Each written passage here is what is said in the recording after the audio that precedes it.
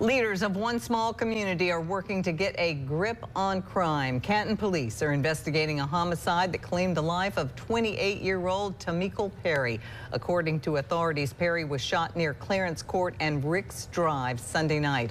Police received that call around 11:25 p.m. They arrived on the scene and found the victim lying on the ground. He was rushed to Merit Health, but later died of the gunshot wound he sustained under his right arm.